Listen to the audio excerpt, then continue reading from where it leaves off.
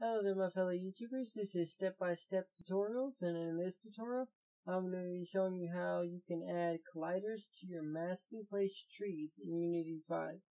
Stay tuned.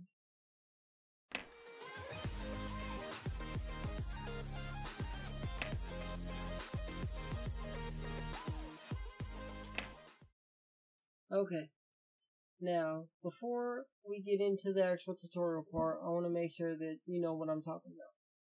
So what I'm going to do is go over to here. I've already had one did. And here's my first person controller. And I'm just going to place a tree there. So let's go ahead and place a few trees there. Select the tree. Okay. Now, let's bring this window over.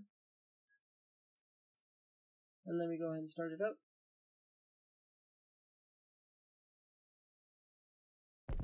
Okay. Now you notice I can't walk through the tree. Yeah. I'm going to show you how you can do that. It's super easy. Okay. Now, let's see. Let's undo this. Edit, undo section change. Place trees there. That way our trees are not placed. Okay. To do this is actually very easy. First thing you're going to want to do is you're going to need some trees. Which, for me, I just went to the asset store and typed a tree. And then I went and had the scroller all the way down. Which, if you don't see the scroller, just hit filters. We'll go free. Scroll it all the way down. You know, and you got all kind of trees. You just pick whichever tree you like, you know. I forget which one I went with.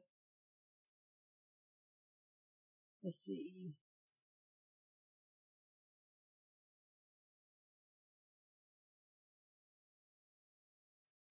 Let's type a tree. But you can do this with rocks as well. Yeah, Realistic Trees by Rakasha Games. I'll probably, if I can find it on the website, then I'll put a link in the description where you can just click on it and send it over to you there. Anywho, those are the trees I'm using. And what I did is I went over here and I placed them down, which I'm going to do again. So let's go find our trees. Where is it at? Yep, tree 10. And you got your trees right here. We're going to add right here, this tree right here. And it's just a regular tree right now, and it's no colliding or whatsoever. You can just walk through it. What we're going to want to do is make it where we can't walk through it, so we're going to right click on it over here in our hierarchy. And we're going to go to 3D object and create a cylinder. And we're going to move that cylinder up. Which it doesn't have to be a cylinder. I use squares on those, but you can use a cylinder or square. I thought about it and I figured a cylinder might work a little better, or might be a little better. I'm gonna make that a bit thicker.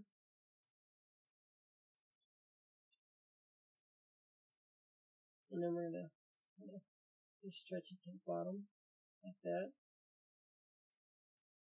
And it doesn't have to go all the way up because you gotta figure your player can only jump so high.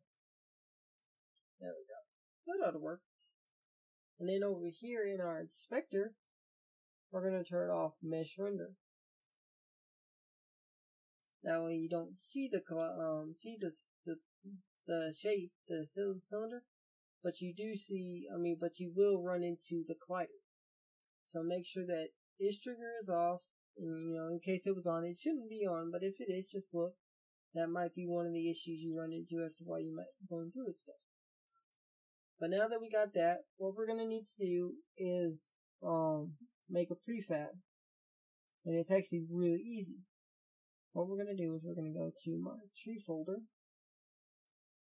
trees, and we're going to click on this tree right here, and it got our cylinder inside of it, and we're going to drag it to this folder.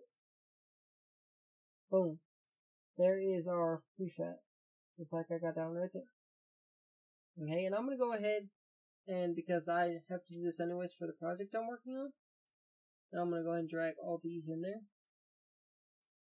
which is super easy and it's super quick. That's why I'm going to go ahead and do it now.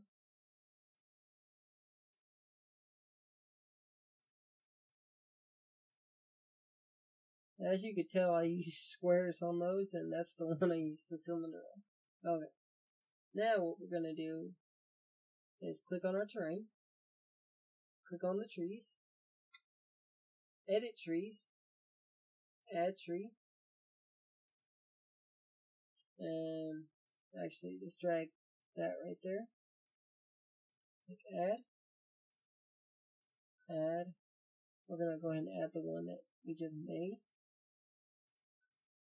Darn it, not edit. I'm going to click add. And I got 1, 2, 3. I wish it gave you the option to actually add more than one at a time, because that would save me a lot. Because like I said, you could do this with rocks too. And I downloaded a rock pack, so. But to do this with a bunch of them, it'd just be simpler, easier to do it. Okay. Now that we have that, all our trees added, we're going to hit mass place trees. And number of trees, we're going to limit that down 10, so it's just 1,000. And keep existing trees, so, which there's no trees on there, so it really doesn't matter. And there's our 1,000 trees, which to be honest, that's not a whole lot, so let me undo that.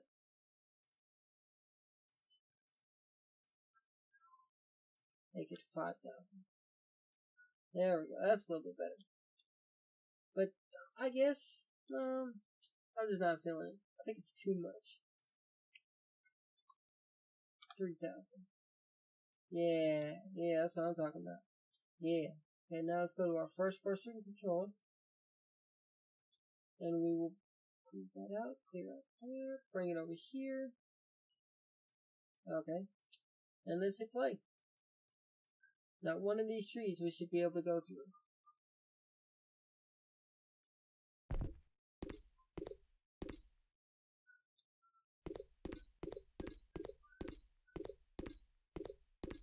Okay.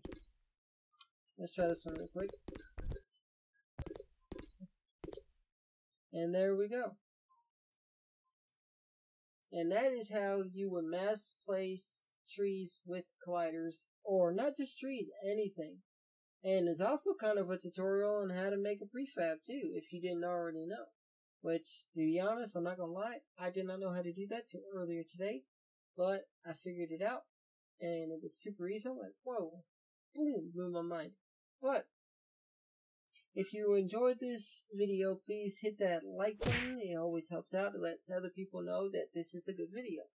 If you didn't like this video, you can always hit the dislike button. I prefer you didn't, but if you did, just let me know what your reason was as to why you did it. So hopefully in the future I can do better.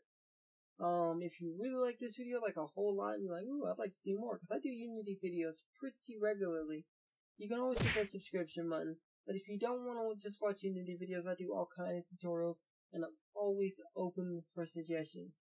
And with that said, I shall see y'all next time in the next video.